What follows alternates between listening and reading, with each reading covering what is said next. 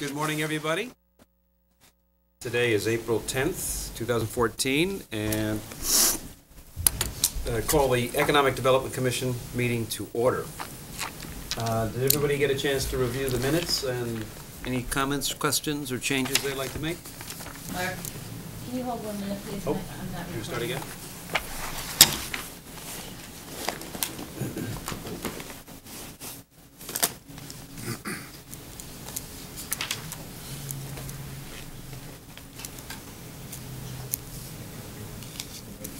Anyone have any tricks on this machine?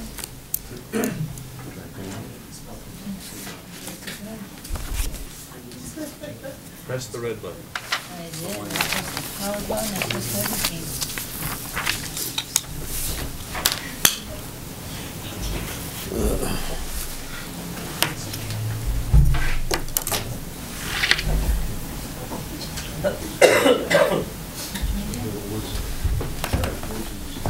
Better take kicking in. It's the power button. I Can't see and sneeze. This is the first one. Yeah, Yeah. trying to bunch of no echo. I may not be good. She can't promise. Nancy can't promise. Hey, Mike, Well, why don't you let Nancy go ahead? I can promise that. Well, let's see, they want to record it. They know they've been trying. Oh, blah, blah, blah. Here to leave last night. I sent down from the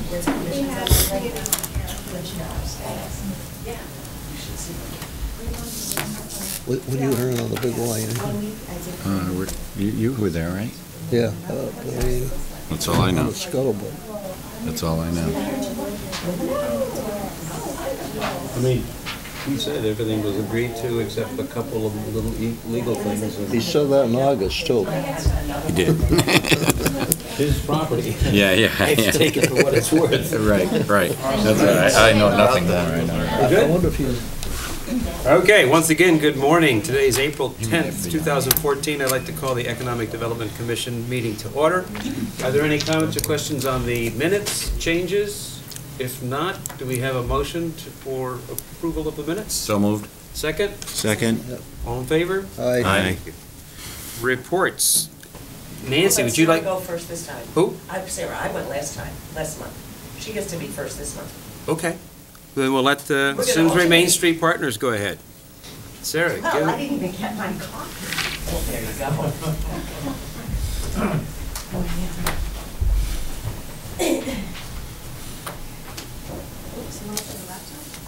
Diana.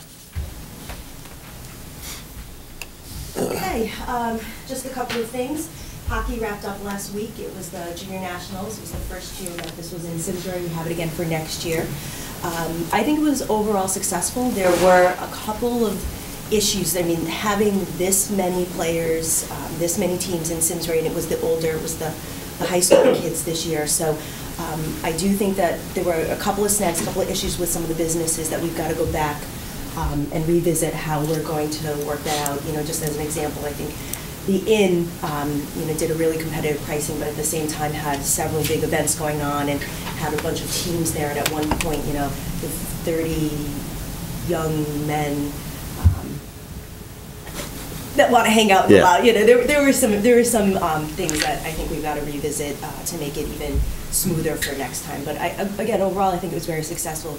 This ended up being great for the restaurants, not as great for the retailers, and I think that we'll work on trying to again focus a little bit more on that for next year. But I think for this year, it was a really nice, solid base, and the tournament was very successful. May is Bike Month, and you'll be hearing from the Bike Committee, of which I've been sitting on, and they'll talk to you about some of the efforts they're doing. We have, every year, twice a year, we do the Discover Simsbury section. It comes out in the Hartford Courant. It's a piece that's focused only on Simsbury. Main Street has had a long-standing partnership with the Courant. This first edition will come out May 15th. Some of the stories that we're focusing on this year, for this month, are going to be the May is Bike Month, and we're going to wrap in the triathlon. Because it's only a couple days before the triathlon, we'll focus more on getting community support, people from the community out to participate and to, you know, hopefully stop by towards the end of the race and see the runners come in and cheer them on. And also focus on, you know, we've been working on the business outreach committee to put some vending down there. Canes will be down there from 12:30 to 2:30 at the finish line, serving hot dogs and hamburgers and things to the spectators and what have you. And we're working on getting ice cream.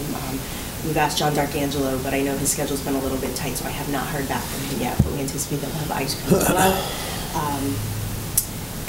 We are also going to focus on the summer events at the Performing Arts Center. We always do a story on that, on how Simsbury is a destination, and so we've done that, you know, in years past, last year, the year before, etc. So we'll be focused on that as well. We're going to do an article on the Simsbury Farmers Market, which kicks off June 19th. It runs 16 weeks through October 2nd. And just a reminder, I mean, that really is a big tourism and residential draw. It promotes some of the best things, you know, our agritourism, which is, you know, an industry I think that Simsbury is very proud of, that generates economic development. It draws hundreds of people every week. We have themed events, we have entertainment, we allow for community organizations, such as the Paw Meadow and the Simsbury Theaters Guild and a lot of kids events to come through. So again, that's 16 weeks. Talcott Mountain is coming up, as I mentioned, with the Performing Arts Center. We do the packages, both off-site and on-site, for lodging, and also if people want to pick something up to eat, we make it as easy as possible. And then we handle the vending on-site for the Talcott Mountain, not for the other 3 concerts, although we've worked with Koplik and Premier and all those guys in the past as well. In addition to the Economic Development Commission, I believe Hiram will be here, although I'm guessing that's not his purse, to talk about the Economic Development Task Force. I just noticed that's usually where he said. The Economic Development Task Force. I'm the liaison to tourism, and I know that they've been engaged, and they have a focus on heritage tourism, which has always been Main Street's focus. I think is incredibly important because we're authentic. We're not like Disneyland, and so the type of tourist dollars, as I think Nancy can attest, that the majority of Connecticut tourism dollars come from friends and family that stay and visit relatives that are living in Connecticut. I'm on the bike committee, the business committee of the triathlon, the innovation core committee, and that committee meets next week if anyone's interested. From the town, I know Lisa Karam from the Simsbury Public Library and Hiram Peck from the town side both sit on that committee, as well as myself, the Historical Society, and the schools. But this is a really fantastic committee. I think what we're doing is a multi-generational approach to innovation, entrepreneurship. Our focus right now, there's been talk with, you know, we have such a fantastic business resource center at the library. And so there's been talk about really, they have all the great bones of making it kind of like a small business incubator space, you know, because there are people that work from home that might want to not meet at their home when they're talking to clients or what have you, and also have certain technology. They have scanners, printers, copiers, faxers, et cetera, private space. So really packaging that together to show people that you can do all of these things at the library. And so we're working with them to focus on what's something that they're currently doing, but to really market it and expand it to try to be a true small business incubator space for entrepreneurs and small businesses. I'm on the Enos, which just convened the Enos Senior Center Subcommittee. And then even though it's not till August, and I know people are going to be talking about their events, the Taste in Simsbury is coming up again. It's August 28th. That is our premier event. We have over 400 people from all over, not just Simsbury, but throughout the state of Connecticut and into Massachusetts and sometimes New York we've gotten, that will come and sample the best offerings that both Simsbury and the Greater Hartford has to offer. It's held at the Riverview, which is a major taxpayer, you know, to showcase what the Riverview can do as well. And that's coming up August 28th. Thank you. Did the Globe article come out yet? April 30th. Okay. April 30th. And I will be waiting with meeting Beth as well. I have no idea, you know, again, with the travel itinerary, I know she visited certain places, but it'll be really interesting to see what the focus is on this year. Okay. Comments, questions? Thank you very much. Yeah, it's a busy season. Nancy? Coming.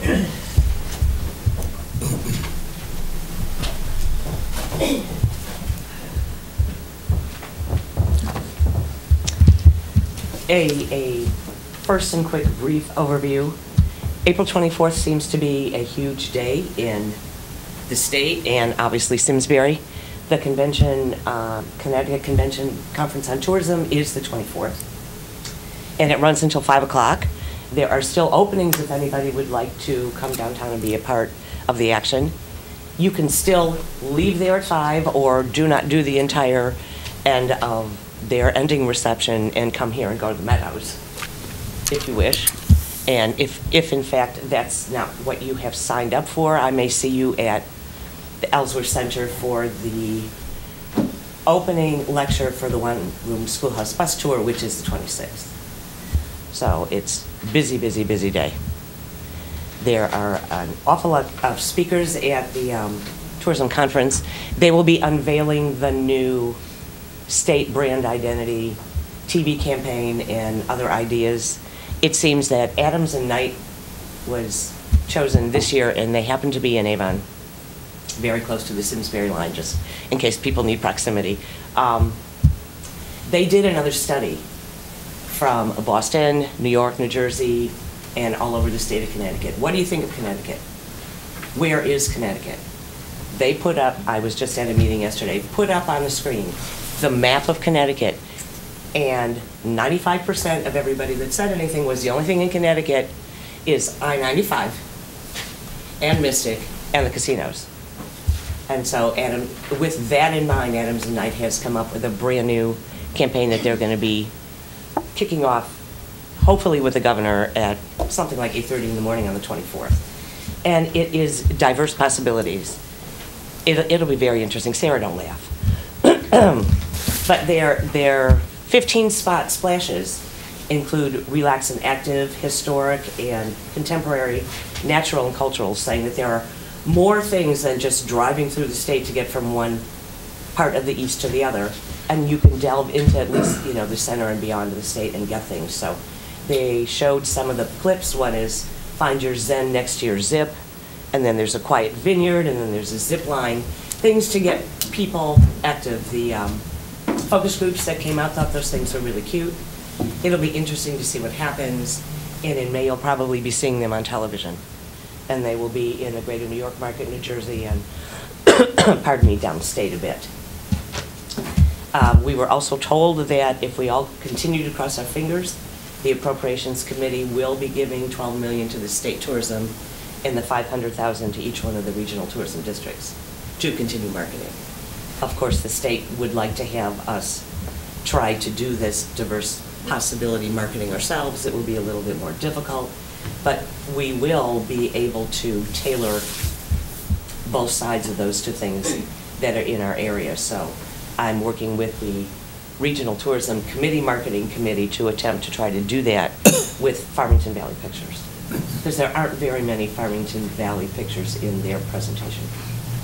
So it is very nice that she is in Avon and very close by, so I can go kind of tell her with the second set maybe it'd be nice to put something in. Performing Arts Center, Hillstead Museum, some of the real big treasures that the Valley owns that right there are not in state marketing. So that ought to be interesting. I don't know if any of you have read anything about Discover New England.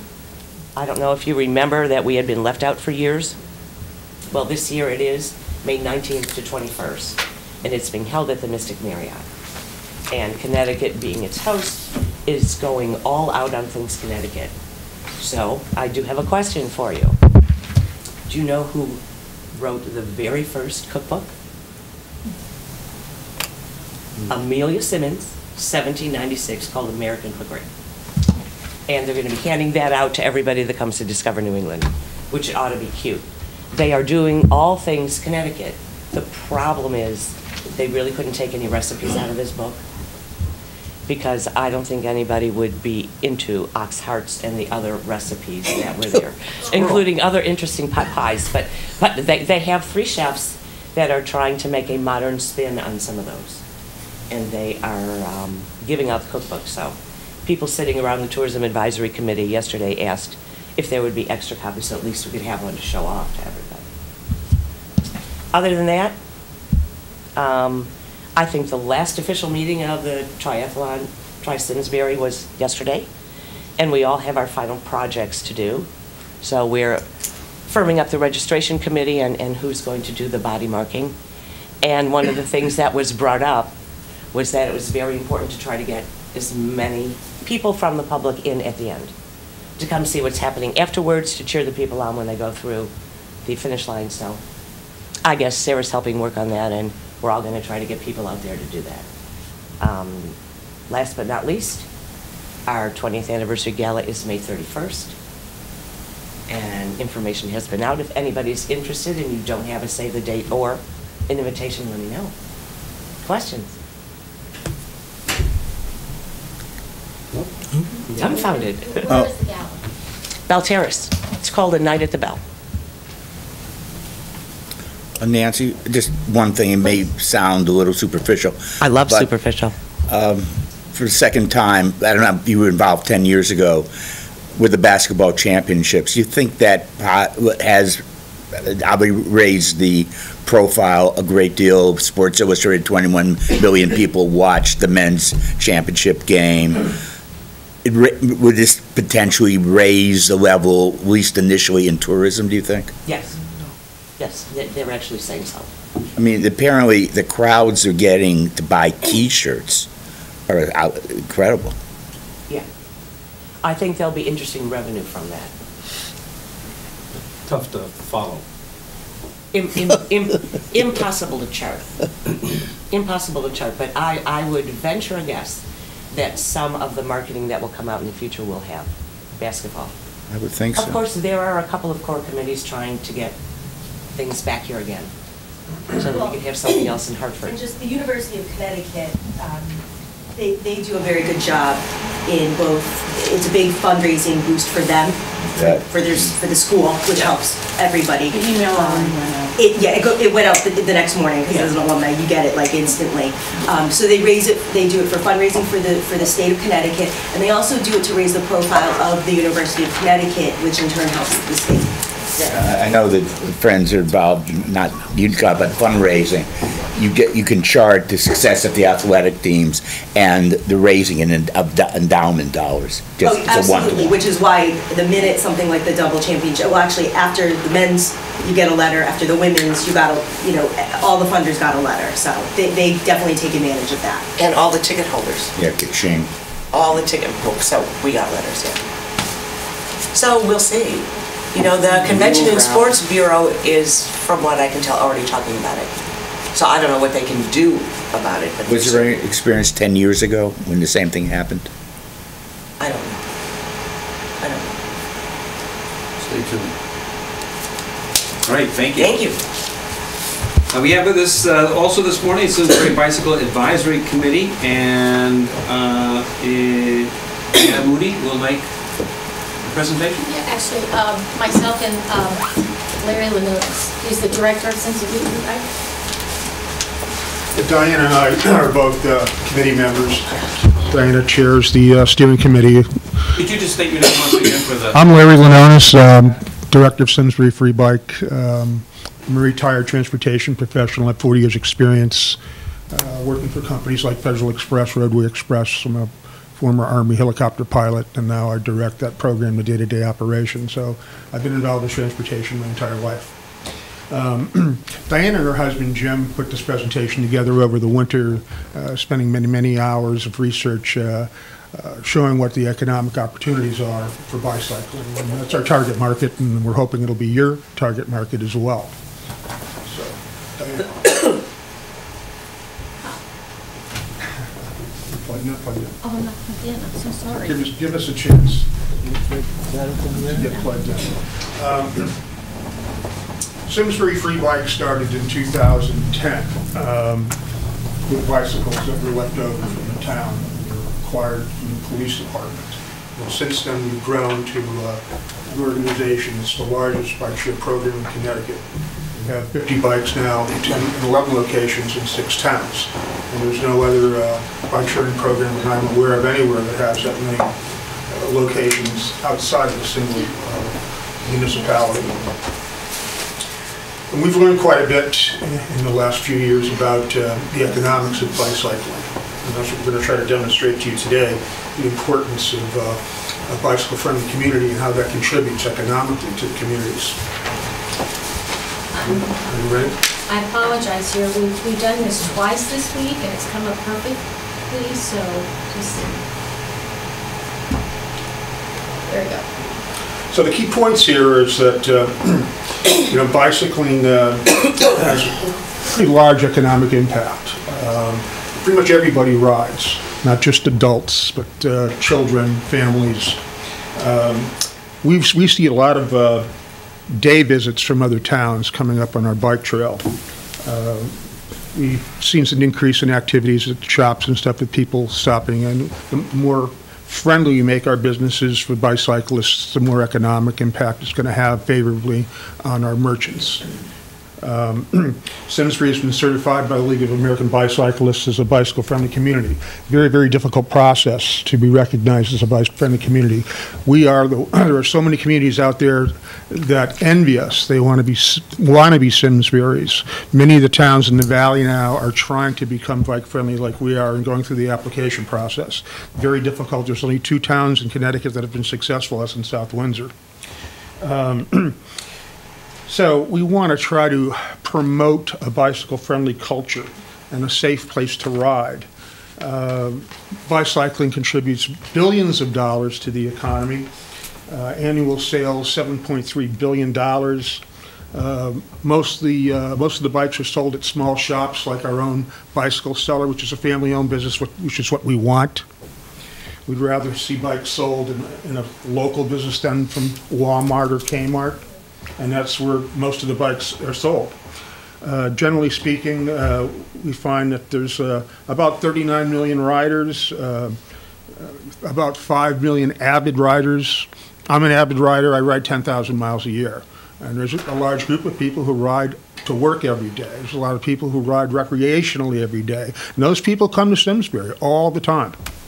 And what's good about it, too, is generally these people have deep pockets. The average revenue, the average income for these folks is $75,000 or greater. And there's a lot of people out there now, young Americans, who are more interested in bicycling than owning cars. Next one does. So we want to know who rides. Not just the guys in spandex, you see them on the roads all the time, but women ride, and women and children ride. You'll find men and children riding all the time. Interesting enough, we found, based on the waiver information that we took from participants in our bike sharing program, that more than half of the people using our bikes are women, actually 65%. And it runs contrary to what you normally would think. The studies that I've seen typically show a ratio of 2 to 1 or 3 to 1 men. But over 65% of the people using our bicycles are women. 65%, that's a big number. So people ride to, what's that? Oh, that's Audrey Hepburn. Okay, so we have famous people that ride too. One particular person that you probably aren't aware of who was an avid cyclist was Albert Einstein. And he even said that he first thought of his theory of relativity when he was riding his bicycle. So it's a very soothing experience, as you all know. It's very relaxing. If you ever get stressed out, go for a bike ride. You usually feel better when you're done. And I might add, we all know Cliff Bars, correct? Well, the guy who invented Cliff Bars, he invented them literally riding his bicycle because he didn't have any food. And so he was trying to figure out what's the easiest way to get food. So Cliff Bars were actually discovered on a bicycle as well. So we're talking about everybody rides, and I do mean everybody. Even the handicapped people ride. You'll see them out on the trail. We actually have recumbent bicycles at our shop that are designed specifically for people with handicaps. We have rides out of there for folks with multiple sclerosis, also with people, returning veterans who have lost mobility in a war.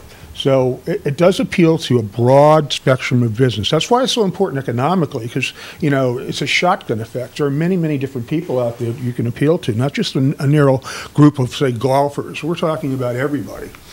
And it's a lifestyle that does attract people. And I can't tell you how many friends that I've made on the trail. I can't tell you how often you see people smiling and being happy. It's a very pleasant experience. I haven't met anybody out there that I know of that's ever been angry. I mean, if you look at the economic impact again, I don't know if anybody knows Kip Bergstrom. He's like the Deputy Commissioner of the Connecticut Department of Economic and Community Development. He did give a presentation at the annual meeting of Connecticut Bike Walk, which we all went to in November. And what's important about what he said, I'll read it to you, is that the group of people in the 25 to 35-year-old age group prefer places that have bikeable and walkable opportunities. And we're in competition with other towns and cities in America for them. Okay, they generally now are much more interested in that type of culture than they are the auto culture, what we grew up in. So if you have those sorts of resources, which we have here in town, we have wonderful resources. I mean, 32% of our land is open space. We have a bike path. We have Metacomet Trail. We have the Farmington River. Those are the things that appeal to these people and to many, many people. And we need to, really exploit that and really push that. And to reinforce that too, it really has become very competitive. So we are in competition with other towns. And if you look at the results of our own study that was done in October, okay, by the consulting firm, I quote them, development opportunities capitalizing on Simsbury's recreational assets, the rail trail and the Farmington River, to create a sports complex and/or retail stores catering to fishing, hiking, and biking. That's where we're going to be able to get our dollars. And that's what I totally agree with them. We may not be able to find a large organization to move into the Hartford. The only way we're going to get that money back is in bits and pieces. And I think if we can make ourselves more and more attractive, okay, as an recreational destination, we're going to realize a lot of benefits from that. And again, to reinforce that, I'm sure you're all familiar with the Fairweather study. We got this information from the Fairweather study, who also really indicated that we had a high potential to be a recreational destination, which I believe also, Sarah, doesn't it say that on the tri brochure? Yes. That we're It's actually been incorporated to many different themes. We really already are a destination where people visit. We just haven't been able to track that. We haven't been able to pull those people in and realize the economic benefits from having them come here. They come in large groups. I mean, you're going to go out on a bike trail this weekend. It's going to be in the 60s, and you'll see hundreds and hundreds of people out there. We need to get those people to spend money in Simsbury. Cyclists spend $46.9 billion annually, including meals, transportation, lodging, gifts, etc. 133 billion spillover effects on all related activities. So when you're bike friendly, people come to your town because it's safe to ride. It's attractive. We have a beautiful downtown. We have tremendous assets. It's particularly when you go out west. We have, we're the first town in Connecticut to have sharrows. I don't know if you know what those are, those symbols on the road of a bicyclist. We're the first town to have those. We have 16.6-mile loop nobody even knows about. We have 9 different venues in town that are suitable for mountain biking, with 40 trails, 30 miles, almost 3,000 acres of mountain biking venues that nobody knows about. You look at some of the places where bicycling has had a significant effect on the economies, and places you would never even think. I mean, let's look at Minnesota. Minnesota is the coldest place in the world.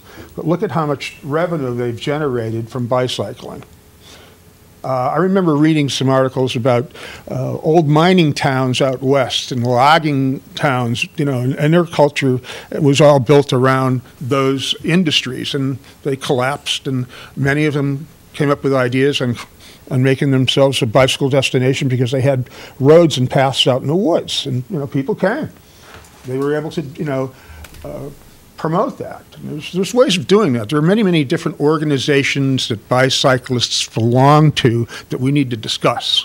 But again, bicycle friendly does attract tourists. We've had rides here in town where people have come from other places just to stop in Simsbury. And we had a EMS ride last year where we had 150 riders that came from Portland, Maine, on their way to Philadelphia, Pennsylvania, and they stopped here. We had a ride a couple years before that, a Tour de Vida ride where we had 400 people at the Performing Arts Center that spent the night. And we've had the Calhoun ride. We've had many different rides, okay? And we need to get more of those and get more people to visit us. Let's take a look at what... So again, to reinforce that, what we're saying is it attracts tourism. And adventure cycling is a very important organization because avid cyclists go to this website. It's sort of like the From of bicycling. So if they're looking for a destination to go to, they go to adventure cycling. And I might add that South Windsor is on there. We are not on there yet, but actually Mary and I are working on that so that Simsbury can get on that website. And so is Windsor Locks. I mean, who would ever imagine Windsor Locks as being a bicycle destination? How do you get on that website? Well, that's what we're working on. And we're working on also We're working on that. the National Mountain Biking Association. Okay, that's another organization we want to have know about us. There are many. Okay, we just haven't looked at that yet, and it's unfortunate. But at least we've recognized the fact that they're out there, and that's a way to ways to an end. We have waivers that our guests use, our users fill out when they use a bicycle, a Simsbury free bike, and we've been able to abstract some demographical information from those. And Diana and her husband put this whole presentation together and also did a lot of research based on the demographics of our users. Just to give you an idea, okay, and this is just for Simsbury. Of course, we have locations in other towns that aren't rolled into this. But in Simsbury itself, for the period of the time study that we did, we had 368 people that were out-of-towners use our bikes. Okay? Out of that, 168 of them came from Connecticut towns. 188 came from other states. And there's a representation. Each dot on there has a number on it, how many people from these states actually use the Simsbury free bikes. And same thing over here in the towns. You can see the valley's loaded up pretty good. But we've had people from the coast as well that found out about us and came up here to use our bikes. People, I've run into people on the trail from Holland. Okay, I've run into people from Russia. It's amazing. And a lot of those folks obviously came from the Simsbury Inn. We did do some demographical research too on age groups, on women versus men, and found out a lot of things that were very surprising.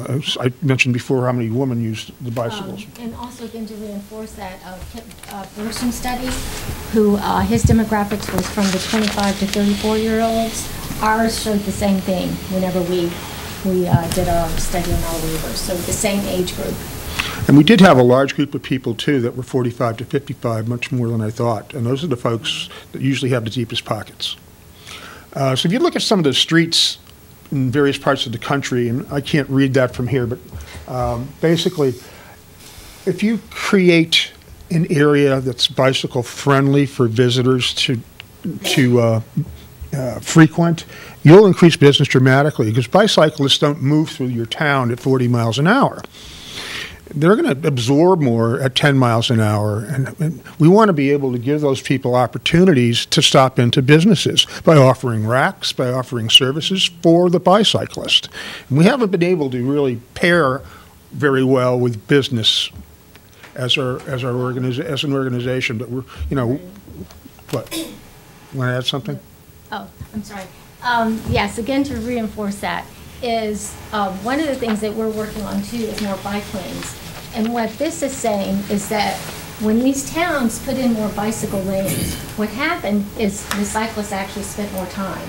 So when they're spending more time, they're actually spending more money per month. And if you make safe routes for your local folks to use to get into town, okay, that behooves you. Instead of putting 10 gallons of gas in your car to drive outside of town, they'll come into town to buy perishables. I'll ask, that was one of my questions that I had, and I know this has been brought up by Ferg in the past. And I agree with all of what you're saying, and I think it's very important. But even though we're bike-friendly, in Simsbury, it's very linear. It's one path.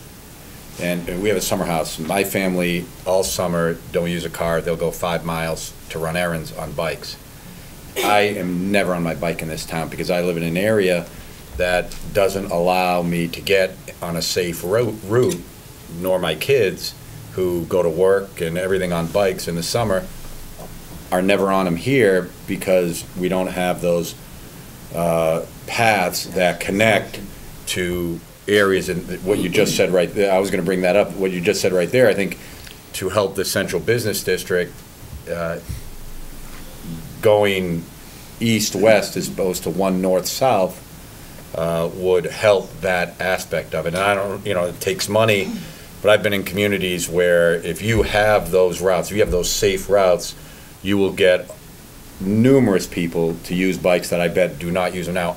I being one of them, my family being one of them. They use it all summer long, hardly ever here.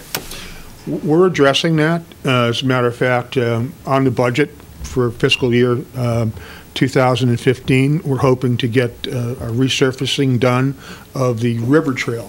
There's places people don't even know exist, honestly. Nobody knows that we have 9 venues for mountain biking. Nobody realizes we have a Sharrows route. Don't even know where it is. So we're working on getting signage. We're working on interconnectivity of all the routes. And that's a process that we're embracing, and we hope to get maps out there available to everybody, both online and available in printed form. But we need the local government, we need businesses to help us in our endeavors. And that's why we're giving you this presentation right now. There are routes that are safe, but you don't know about them.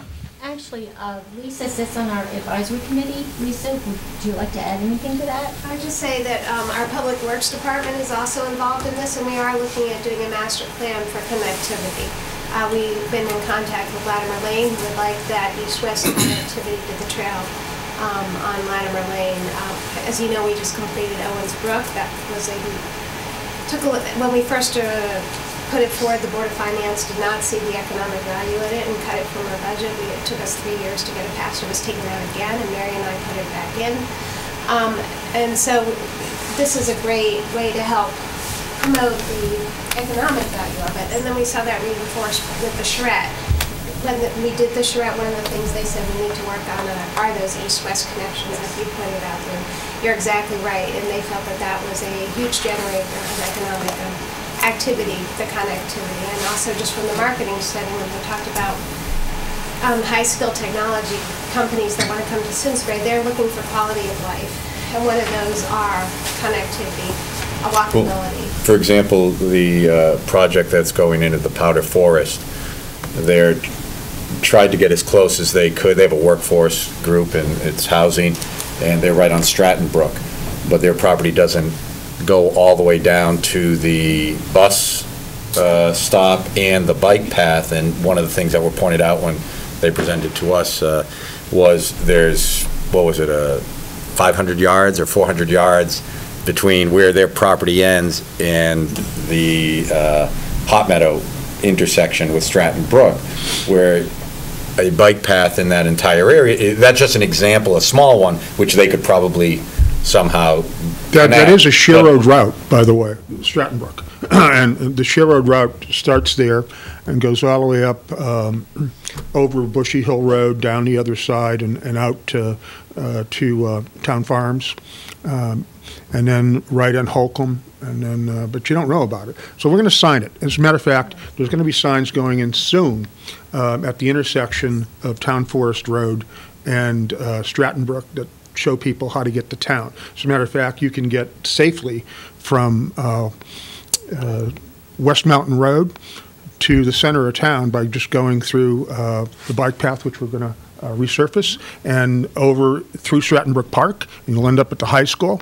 And then you can... Those are the connections. Those are the connections that nobody knows about. Right. Nobody even knows that there's a bike trail there. So we're addressing that with signage. And you'll see a lot more signage this year.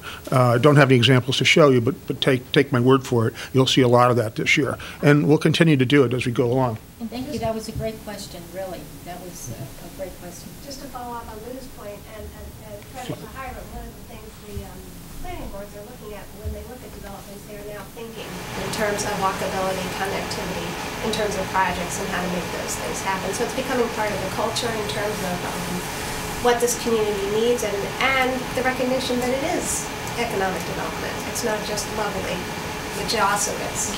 It's a lifestyle too that helps Yeah. bring in other Correct. businesses that may be more compatible with what That's we are exactly looking right, for. Tony. That's exactly right. Just give me a second to talk about women in bicycling. I know I mentioned the fact that we recognize that 65% of our users are women, which runs contrary to what you normally would think, because studies I've seen say 2-to-1 or 3-to-1 men, but that's not the case. And what's really important about that is that 85% figure right there. 85% of all purchases made in this country are made by women. So it behooves us to target that market. And they're always looking for safe places to ride. That's why they come to Simsbury, because it's a safe place to ride And shop. and shop. How about shoes or bicycles? Pocketbooks? Anything they want to buy, you know. So let me just, Philadelphia introduced bike lanes, and the female ridership went up 276%. There were large increases in Louisiana and New Orleans, too. Any city that does that, okay, attracts women. And like I said, they spend all the money. And that's why, last summer, I took a look, I grabbed a stack of waivers, and I said, let me look at this for a minute. And I noticed that the users were women. And I looked at the makeup of our Simsbury bike fleet. And there's the J. Foster's ice cream bike, which I created this winter just for them. And I noticed that, we didn't have enough lady-specific bikes out there. So I re-engineered the whole fleet.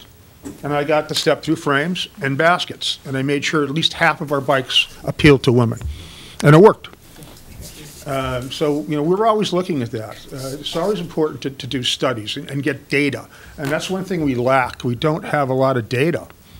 What else can I say? About bike-friendly communities again.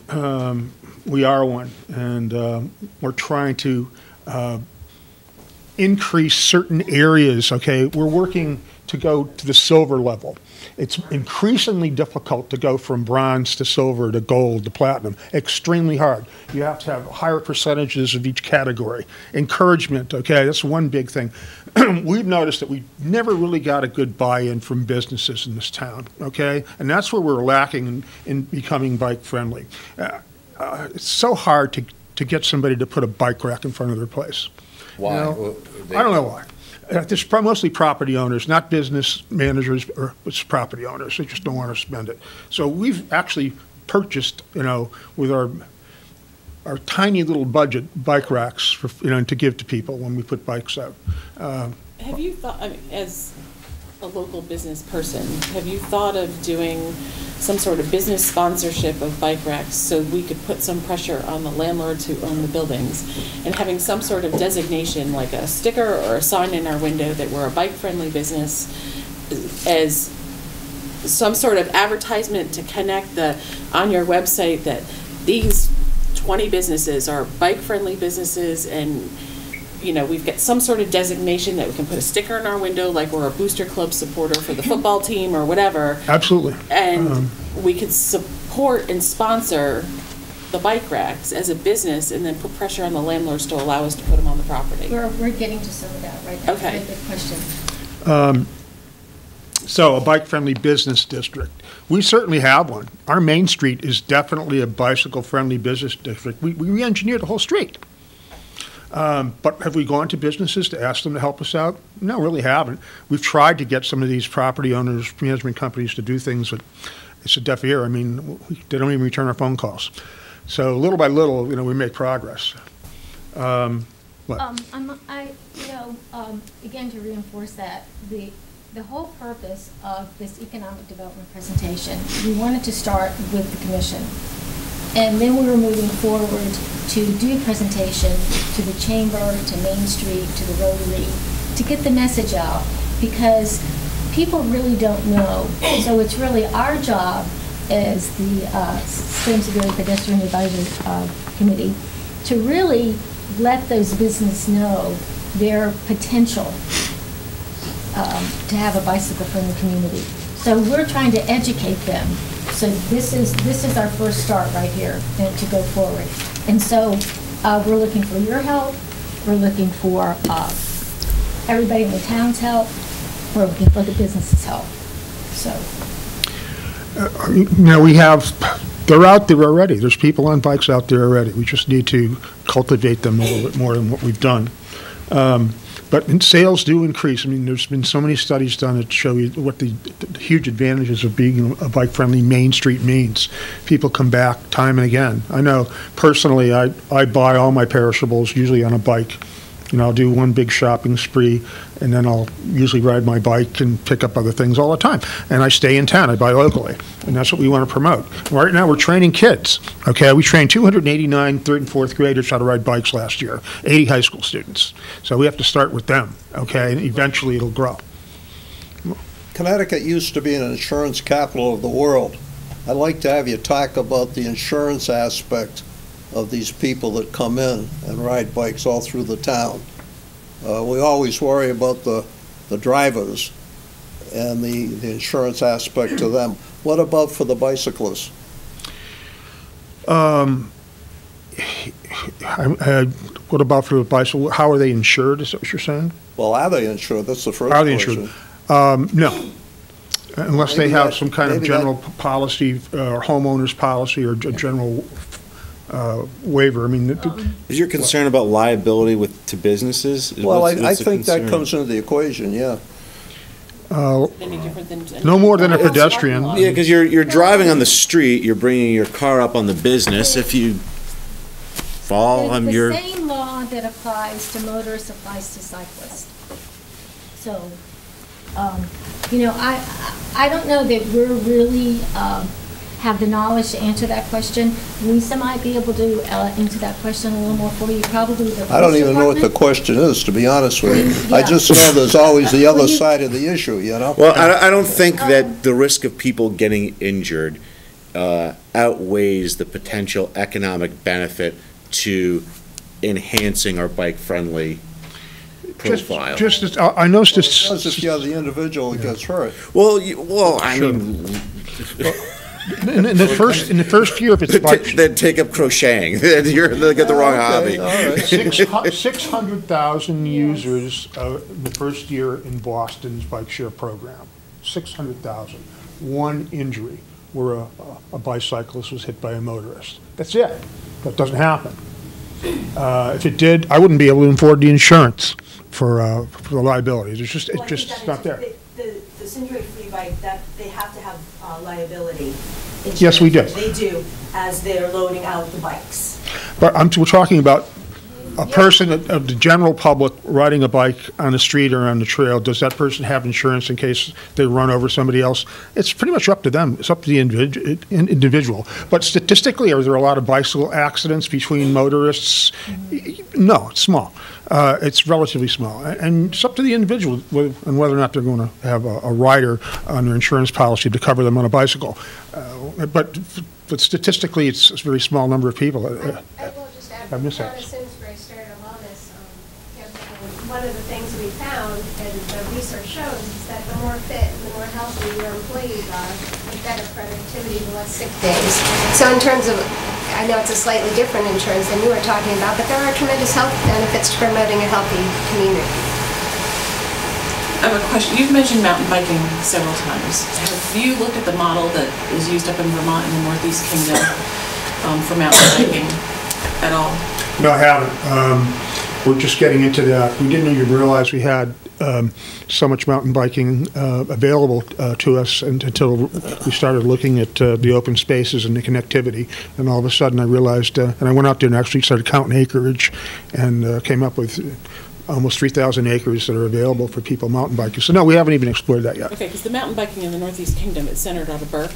Yeah. And you go and get a trail pass. You purchase a trail pass for your bike that has a registration number on it. You can buy it for a weekend. You can buy it for a season. And the paths are marked just like ski trails.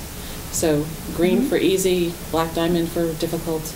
I don't recommend anybody doing the black diamond. My son has been on one. It's down the side of a mountain.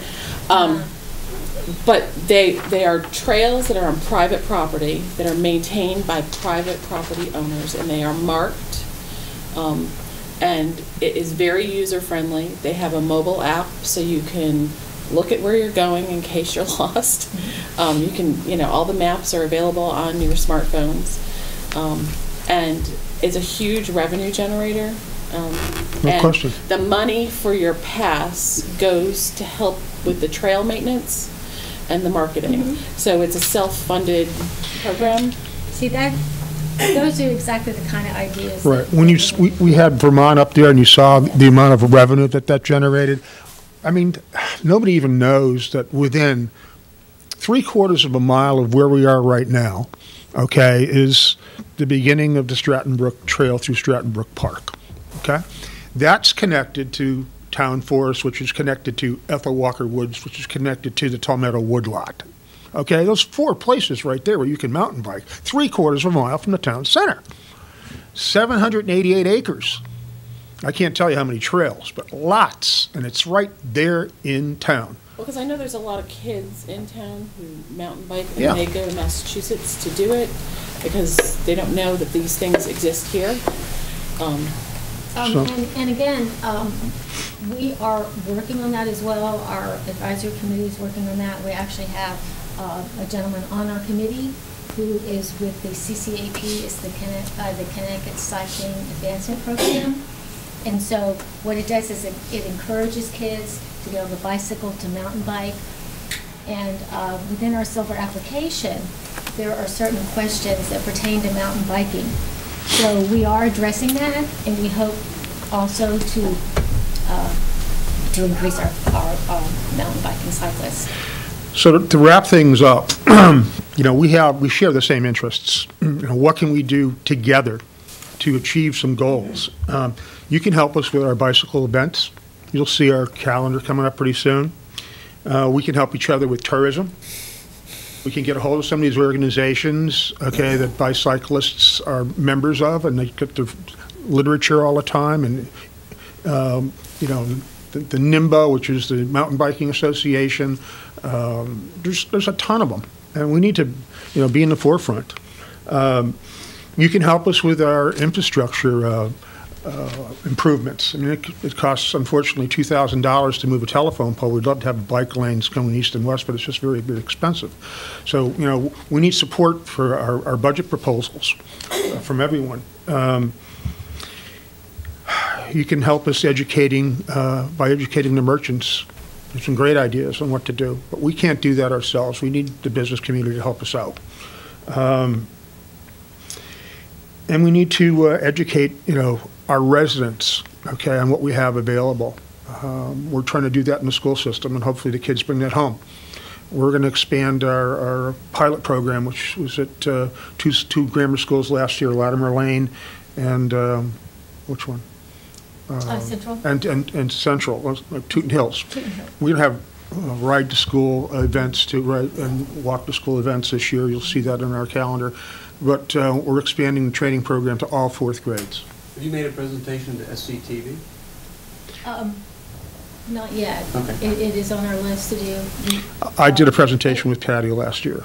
Well, not economic development. Oh, not the economic development, no. So you were a person. So we'd like to actually show you our J. Foster bike, Larry, if you want to show. Yeah, well, that was a winter project. But it's also what we do for businesses. Sure. And so what happens is when someone gets a Simsbury free bike, we have a lot of sponsors. So their shop name is on the front of the bicycle. So that's also another way for us to get revenue and to also advertise for local businesses in town. So Larry created this beautiful bike for Foster's Ice Cream because they are one of our sponsors. We have some really unique bikes coming too from the school system. The honors art class has 4 bikes, 4 bike frames and forks that they're going to paint as they so choose, and we're going to offer those to the general public as well. And I also have Gal, who's a fine art student at Tufts University, who's doing 2 bikes too. So it's a fun thing. And again, it attracts riders. I can't tell you, we started off with 6 bikes, okay? And that was 2 years ago. And then we grew from 125 riders to 600 riders the second year, to 1,200 riders last year. We fully expect to have 2,000 riders this year. And most of them, like 65% of them, come from out of town. And a lot of them come from overseas or other states. So there's a lot of reasons why we should really start working on attracting more people to come to Simsbury as a ecological recreational destination. There's a lot of potential. Logistically, how does it work if someone wanted to use the bike? Either they come out of town or someone in town. Well, how does it logistically work? All right, so we have 50 bikes at 11 locations in 6 towns. And you don't have a bike dock like you find in New York City or Boston. You go into the small business itself and you pick out a bike out of the rack. They all have numbers on them. And there's both ladies and men's frames. The ladies' bikes, for the most part, have a basket on the front. We also give helmets out and locks. And the bike, you have to be 18 years of age or older. Each bike has a number. If you want bike number 42, you sign it out, complete the waiver, put down a $10 deposit, which is refundable to you when you bring the bike back after 24 hours. You can take the bike to the coast if you want to. As long as you bring it back within 24 hours, you can either donate the $10 or you get it back. The season runs from May 1st through October 31st. Most of the locations we have are along the trail system because they're friendly, easy, flat, and we're getting people back into riding that haven't done it in years. And it's particularly fun if you have guests coming, okay, and you want to show them Simsbury. Great way to see it. They can rent a bike and go out together. And also, too, just within the Farmington Valley, we just did the Valley cleanup on Sunday, and that is 32.6 miles, and that goes all the way from Collinsville all the way up to Congamon Road. So we do have cyclists that get on their bicycle and ride through Simsbury, through Granby, through Avon, through Farmington. So they come this way as well. Do you have to bring the bike back to the same spot, or? The same spot, otherwise you get terrible imbalances, and I have to go get them, and I don't want to do that. Well, I'm talking in general, the cyclists, Right. not the police. No, I'm But- just but, yeah. wondering, as you traveled, can you leave it, or? Because of my background in transportation, I've managed large fleets, not only of trucks, but also aircraft. So I run Simsbury Free Bike like I would a business, a transportation business. Every bike has a record. Every time somebody works on it, they record what they did. Once a week, the bikes are inspected at every location to make sure they're mechanically okay, pump up the tires, lubricate them if necessary, replace them if they need replacement. We always keep spares around. We also have a fleet of our own bikes at the shop, too. We call house bikes that we let friends use. So we have about 70 bikes altogether. Some of them are antiques. So it's fun. I enjoy it. But it's pretty simple. It's a straightforward way to get a bike. Again, you have to be 18 years of age or older. Great. One question. It's a very impressive statistics of how you started with 50 people signing up, and within 2 years got potentially to 2,000. On a given weekend, you have, 50 bikes? We have 50 bikes. Are they, just for a typical weekend, are they all rented, so to speak, rented out, or? A busy week for us would be 80 rentals. Okay? But it's growing. They just put in some trail count. The Farmington Valley Trails Council recently put in 3 counters. One in Canton, one in Suffield, and one down in Farmington next to Red Oak Hill Road. And they've been in existence since the end of May, early June last year. And from that period of time, from June until January, there were 252,000 people who were on the trail. And that's only for half a year. We don't know what we have in Simsbury. We want to get our own counter, but obviously we don't have any funds to do that. Simsbury Free Bike's a 501c3, not for profit, and our committee doesn't have any budget either. We would love to be able to put in a counter, and we've already approached Ensign Bickford, okay, because they have a monitoring system 24 hours, 365. So one of them got stolen years ago. It was in Weetag, and the Trails Council doesn't want to fund one again. So we're looking for sponsorships. Okay, somebody who wants to spend a few $1,000s to put in a trail counter. It's important, particularly when we go for grants. We have to show evidence of usage, and we don't have that. But just as an example, like I said, those 3 locations, 252,000 people, and 119,000 people were up in Suffield. Okay, so we have people coming from Massachusetts down into Simsbury now all the time. Are you looking to add bikes? If you had We'll add bikes. 100% more, could you? I don't know if I can handle any more bikes. Right now, I've been approached by West Hartford and New Britain to expand there. And we just can't do it. I just don't have the physical assuming assets. you have a staff. The staff isn't. Staff, I'm willing to help them out every way I can, except with assets. We're also, I'm on a committee at the state level where we're looking at getting bike share programs along the I-91, I-84 corridor. Right now, there's a feasibility study on that. But our valley is not going to be included, so we really have to go it alone. But we're kind of maxed out. Unfortunately, we're very, very lucky that the Indreo family has given us a space behind Andy's that we get for $1 a year. And we have 1,100 square feet there. We have a shop. And that's where we do all our work. It's a great deal. And we do have a shop night every Thursday night, as a matter of fact, between 6 p.m. and 8 p.m., if you ever want to come down. Right. You're also all invited to go to any one of our meetings that we have every third Thursday of the month. The committee meets at the library. And you can see what we try to do. Yes, we'd love you to come and visit the shop. When the number of bicyclists going through, you mentioned 252, whatever number it is, are they mostly the avid bike riders that are going, 50 miles straight actually, through? Most of the avid. What's a typical bike ride of these people on here, and how often are they stopping, having lunch? I'm trying to get. We don't know. We don't have the statistics, and that's a good question too, because on our silver application, we have to do a survey. And today, actually, I'm going to ask everyone to fill out a very small benchmark study. It'll take you less than 5 minutes, and that'll help us with our larger survey. So we really don't have that kind of data yet. We're trying to get some benchmark information. So this will help us get started with our larger survey. Number where you can be reached. Because the whole concept that you're presenting to us is an economic benefit to the town. What is the typical bike style or bike ride style? Do they come? Do they stop? Do they go have lunch? What type of rider is it? Or are they just blasting through, trying to get as many miles as they can?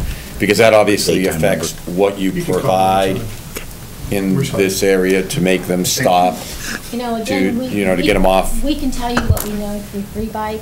We can tell you what we know through the Trails Council. Again, we know that 200,000 people use the trails from Collinsville up to Congamon. We can tell you, from our small study from Simsbury Free Bike, that they're casual riders. We even have cyclists who are in their 80s who come back on a regular basis. So these are also people that they get out and they cycle on a casual basis. But I just don't have those numbers. Because that's the key component of what will make them stop here. Right. What We added do we some questions. provide to do that? We added some questions to our waiver this year to get more specific information. Yes. And one that I wanted to see done is where did you go on your bike? Okay? And that's important, okay? Because if we can channel that, okay, we know what businesses are frequented. And I can tell you based on my experiences where a lot of bicyclists hang out, and that's have lunch, and that's up in Southwick at Red Riding Hood's Basket. They owe their existence to bicyclists. Where I'm going after this meeting will be down in Collinsville at LaSalle's Market to have a slice of pizza. I'm going to ride down there later. Again, that's another business that owes its existence to bicyclists or people who like that type of lifestyle. There are many. And then Peppermill, who just opened up last summer in Granby, their business is booming in the summer with cyclists. You go up there, and they're not only just free bikes. That's what I'm talking about, So- that stopping at these Right. places. But we haven't been able to track that yet. We really thought about demographic information this year. It just came to me when I did that study on men versus women for our bicycles. And that's the first time we ever even considered gathering data like that. But we did, when Di and Jim did the study this winter, we broke it down to age groups and communities and everything we could possibly pull from the waiver information that we have, which wasn't a hell of a lot. But we know the more information that we find out about these folks, the better it's going to be for us all. I think we look forward to working with you in the future in whatever way, so we hope that you come back. You'll be on our websites when we get the websites up and running. And look forward to making it a more business-friendly, bike-friendly community. Yes, we hope so. And thank you, Lee. Can you get that presentation emailed out to commissioners, if possible? I can do that. Yep, I can do that. There's been some trouble loading it, but I'll do my best. I know Mary did finally get it, but I'll be happy to do that. Is it a PowerPoint or something? It was so big we ended up doing a PDF. Okay. So I'll certainly do that. I'll be Thank you. happy to do that. I can get all of your emails online.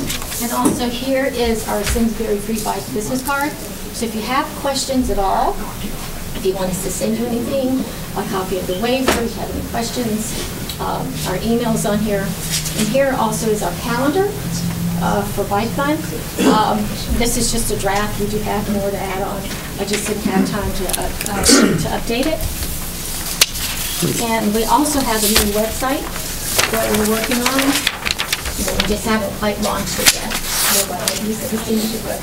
We're also on Facebook. We have a great site there that Patty Jacobitz put together. Patty used to be the director of marketing for Lockhart Corporation, so she's really quite good at those sorts of things. We've appeared in a lot of different publications. And we actually appeared in Bicyclist magazine, which is the bicycle magazine for the League of American Bicyclists. We were just in this month's edition. That's a full page, actually more, alongside San Francisco, California. So people have read about it all over the country. You get a lot of good press out of that. So please like us on Facebook, and there's a lot of women-specific information in there too about bicycling. It's not just about Simsbury Free Bikes, about bicycling. Thank you very much. All right, moving along, we're running a little short on time, so we're going to do a very quick update on where we are on our website. Mark and I met, Carolyn met last week for a couple of hours to take a look at templates and the structure of it. So I think we're looking to do some sort of presentation to the task force late May. So we are working on that. And that's where we're at. And we're hoping to get eventually access to the tools from virtual town hall for a small sum of money. And as soon as we have that, we can start manipulating their templates to put it in an order and a usability that you like. So we'll let you know on that.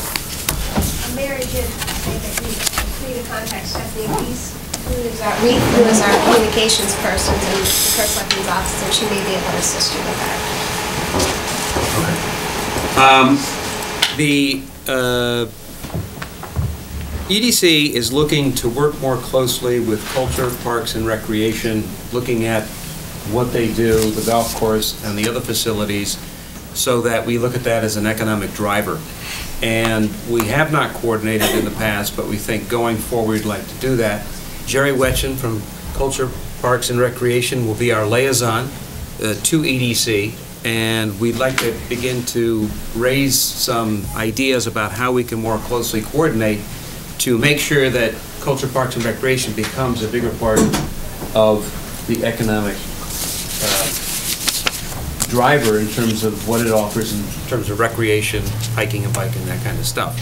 And Jerry Toner's here also, who heads up for the town Culture, Parks, and Recreation. So this is open for discussion in terms of what we can do, but Jerry is here, and I think you had a couple of ideas you wanted to throw out.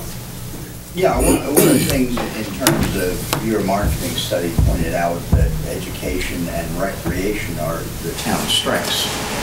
And, yeah, I just was doing a little bit of research the other day. You know, you just go out to Wikipedia or anything else, and there's tremendous amounts of information that are out there that I think when you get your website up and going, that we could link, you know. And it's just not Parks and Rec only, but the culture part is an important thing. But since we have, what, 38% of the town's land is open space or parks, we have 4 state parks in town. There's only 5 state parks in Hartford County. 4 of them are in Simsbury. Jerry's program with all the kids and everything, you know, we run 750 adult and children's programs during the year.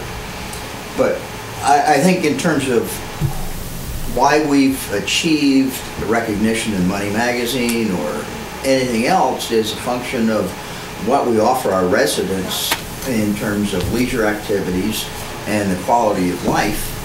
And I think that is an attractive feature for the town when you're trying to attract businesses. You know, not only the business, but their employees. These are things that we need to market. Find it interesting, you know, with the biking, the fact that we have that much space. We need to coordinate a little bit better as Culture, Parks, and Rec with the other commissions. Bicycle-friendly community is wonderful. How can we help you market that? What can we do? One of Jerry's problems in Parks and Rec is our budget for Parks and Rec compared to other towns is so minuscule. We just did something recently for the Board of Finance and Board of Selectmen. Glastonbury spends $98 per capita on Parks and Recreation. The town of Simsbury spends $29 per capita. Our library, you know, they did a presentation. It's $1.23 per person per week in tax dollars for the library.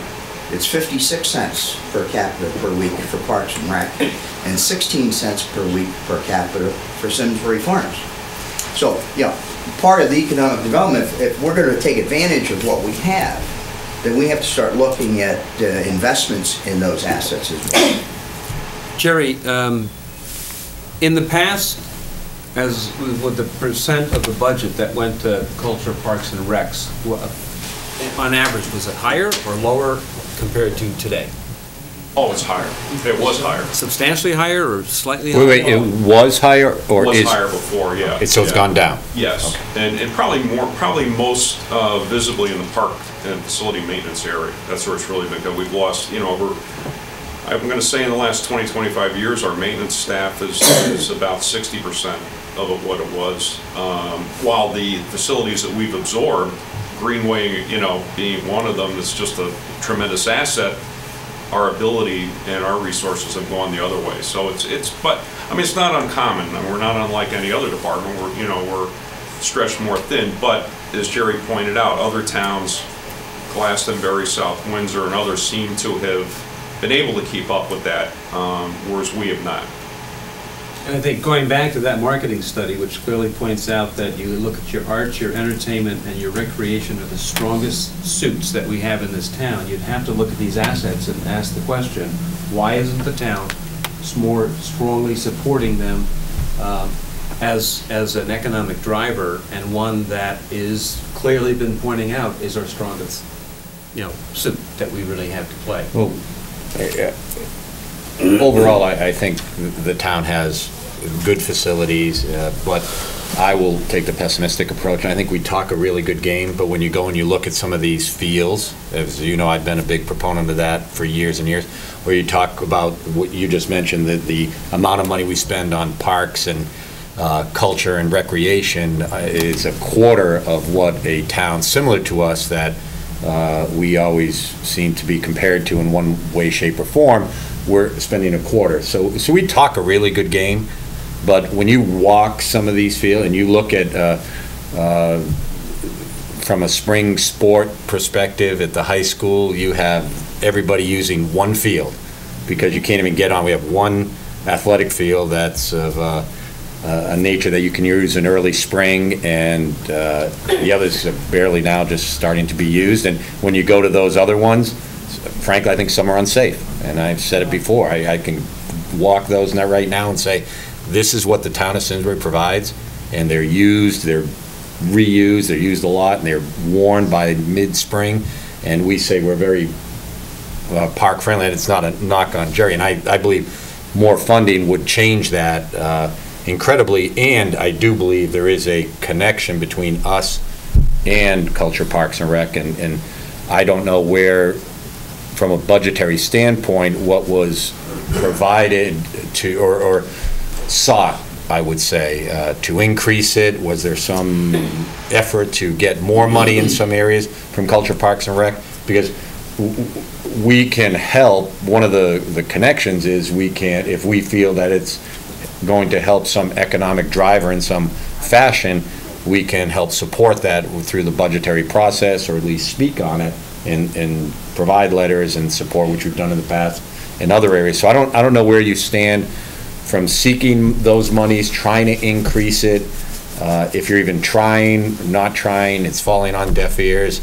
But I agree. There's a lot that I think needs to be done to get to the level of other towns that are putting emphasis on those things, whether it be biking, athletic fields, and more importantly, walking trails, and the cultural aspect of it. I think that gets put to the side. So I don't know where you stand. Just as an aside, Lou, because I work very actively within the golf course, and one of the things that we saw is, our rounds going down, particularly because we have less and less resident golfers. So what do you have to do to attract from out of town?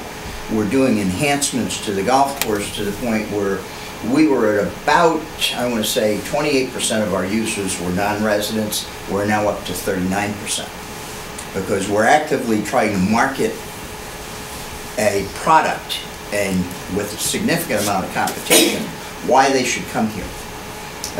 So you have to create a reason for them, because we're out of the way, to come an extra 15, 20 minutes.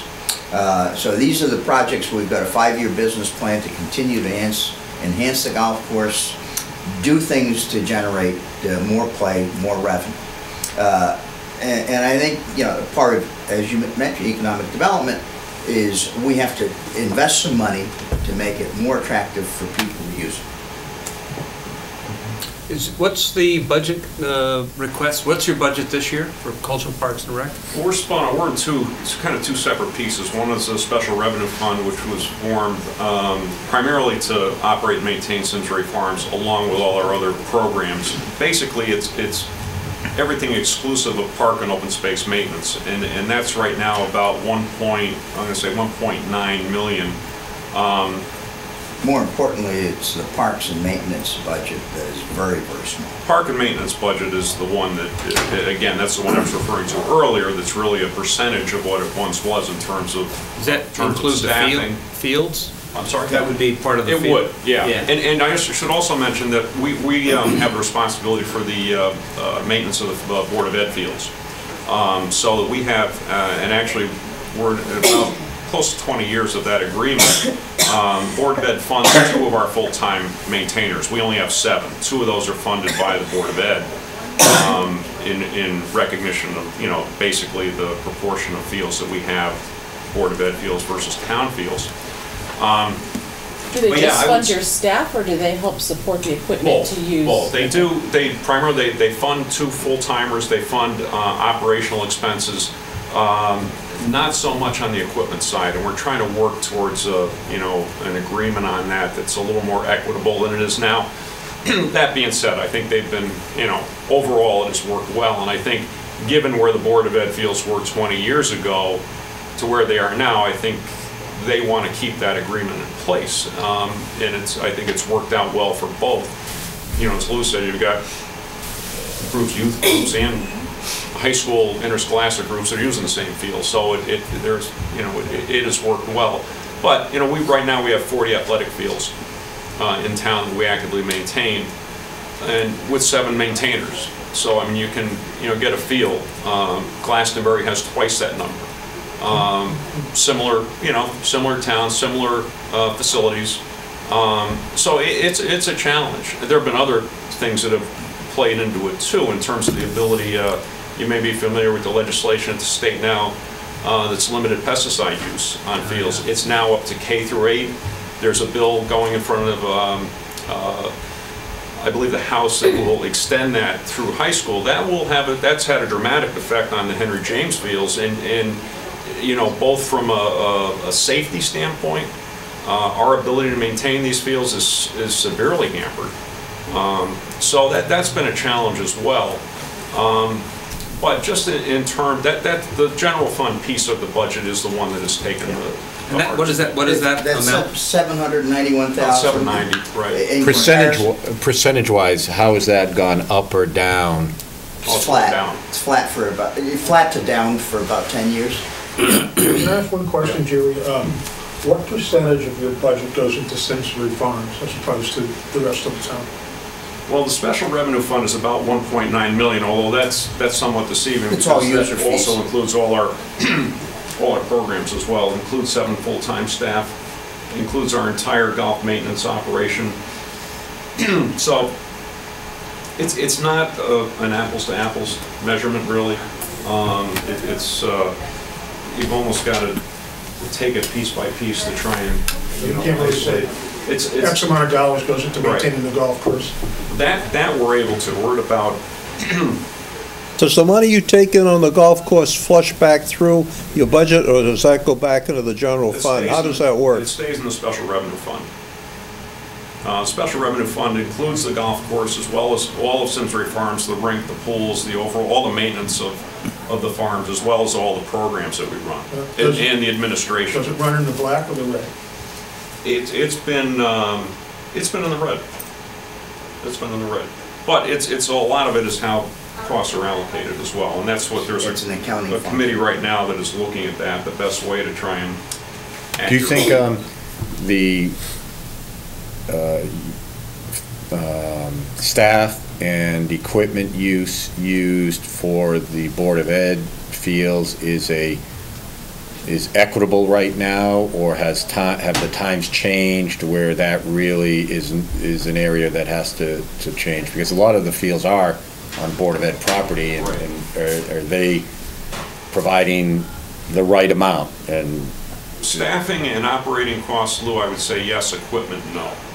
And that's where we need to make it more equitable. Do we have user fees for youth sports teams Yes, we to use do. our field? Yeah, we've got a field use policy that's been in effect now. We're in our 2nd year that all the youth sports groups are involved in. They charge a per participant charge. Goes into a dedicated fund. We use that fund for strictly for field maintenance, supplies, and regular costs, not capital improvements. Typically not equipment or staff, but just operating costs. Do you know if our user fees are in line with like Glastonbury's user fee? They are. Yes, they are. Yeah, one of the things, let me just expand a little bit, because of this study, in terms of the general fund budget, okay, Glastonbury is 3.3 million, Simsbury is 791,000. Virtually the same amount of open space, same amount of fields maintained. You gotta look at Simsbury Farms separately, because that runs under its own separate. so you're fund. taking Simsbury Farms out, Out, the rest, Parks and Rec. and is that the same size in terms of Yeah, number of Glastonbury fields. has versus? You mentioned the number of fields that you have to maintain, like 40? 40. And you said that Glastonbury has twice as many? No, they have the same amount of fields. Oh, okay, Well, they have Board of Ed. They have the Yeah. Board of Ed fields too. They're up around 50 or 55 fields. okay. With twice we have 7. Okay, I misunderstood. maintainers. I think Thank they you. have 15. 15. Yeah. So you have twice as many people with a certain small percentage greater field use. When Glastonbury did those improvements to their fields, did they bond all of, I mean, how did they fund those improvements? No, I'm not sure. When Glastonbury did their field. You know, their large project over there where they've got all the soccer fields and lacrosse fields and the baseball. I don't know. I would guess they probably bonded. What's the mill rate in Glastonbury compared to Simsbury? It's under 30, I think. Under 30? Yeah, well, they have commercial development. Much larger scale than we do. So in a perfect world, looking at this budget of 790, what would be a better budget or a more adequate budget to be able to maintain the fields to the standard that other towns maintain them? Well, you know, I would go back to, you know, I think we'd all like to go back, you know, 15 or 20 years to the, you know, the I'll vote for that. Then it's a different, obviously, it's a different economy. There are different challenges. You know, we understand it. You know, I have the conversation with Lisa once. I'll say, you know, we've cut. We never say no, and the expectation level is still there. And we've got, you know, we've got great volunteer groups that help us. You know, we're very fortunate there.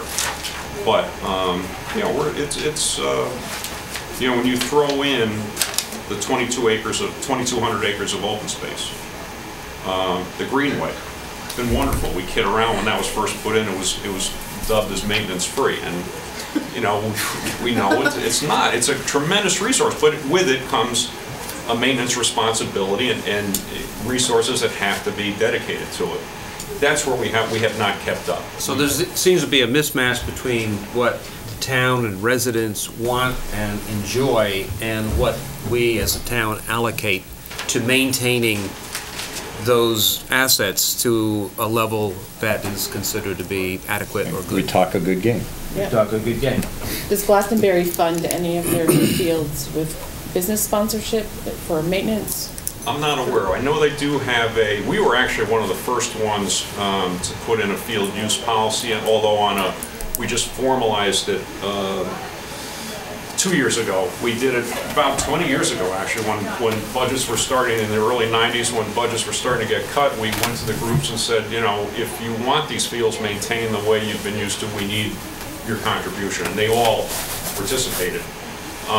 You know, at the time, when I talked to other towns, they just said, as a matter of fact, my counterpart in Glastonbury said if I ever proposed that, they'd run me out of town.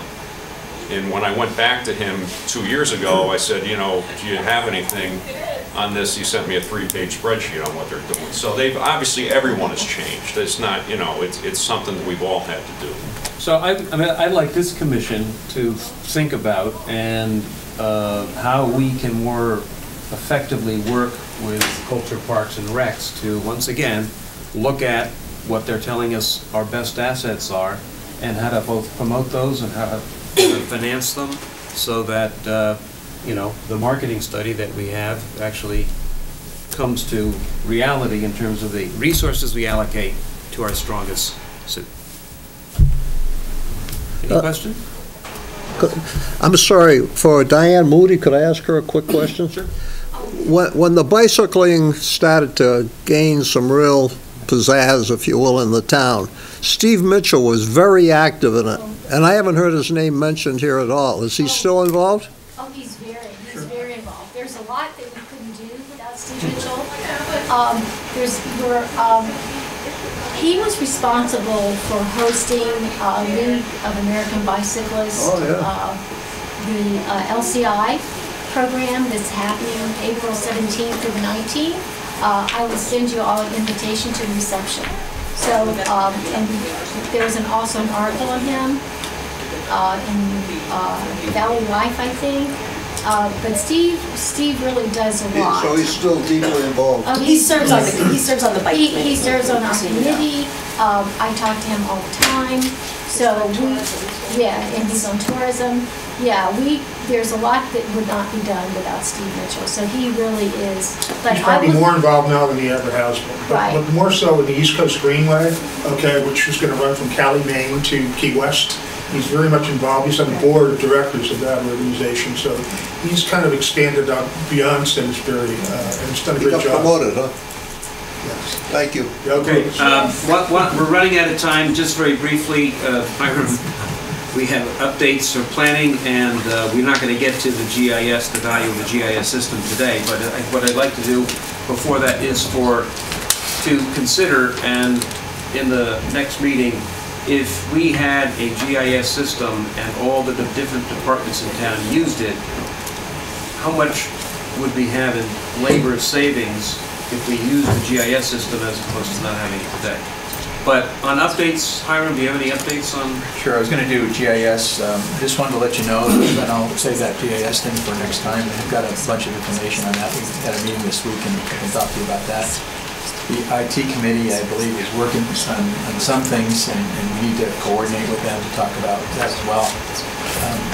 Powder Forest PAD, which this group recommended to the zoning commission be approved, was approved. So that'll have a commercial, the senior living component, and a residential component to it. So that Powder Forest is moving forward. I got yesterday a copy of the final site plans for the Big Y. And so that's moving forward. Well, what does that mean? That means that they dropped off their final plans for our review to make sure that they comply with the approval date. Have they closed? I have no idea. We would never be involved in that anyway, so I couldn't answer that question. I happen to know the answer in this case. The answer is no, but typically we don't know that information. The only reason I do know is because there's been this back and forth with the easement agreement, and they're still working on that. But what the delivery of the plans means is that they're ready to move forward. The plans that they've submitted are ready to move forward to the building department for issuance of the permit. So that'll probably be there sometime next week. How about the Hartford? You going to talk about that? Sure. The code for the Hartford is done. We had it done last week. The Hartford is doing its final review of the code to see whether they approve it or not.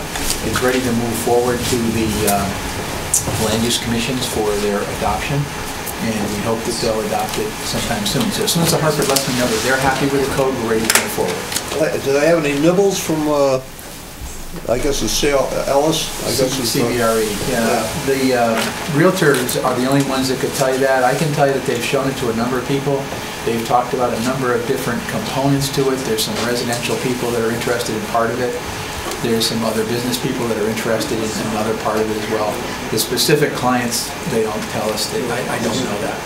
We'll get an update from them probably within the next week or so, because the Hartford Land Use Subcommittee and the rest of the land use committees will all know that as soon as that code goes to public hearing, probably within a week or so.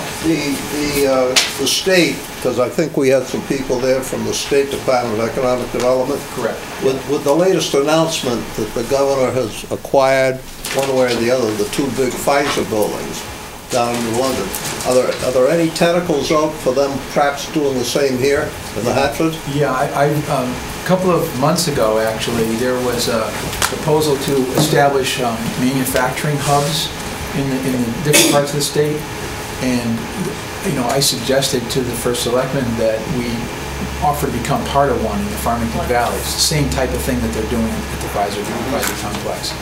I haven't gotten any feedback from DECD yet or the first selectman as to whether the governor is willing to do that, but I did talk to some of the DECD people, and they're looking into it right now as to whether that would be part of it. So if that complex, for example, could become part of the Jackson Labs complex, that there would be some synergies there.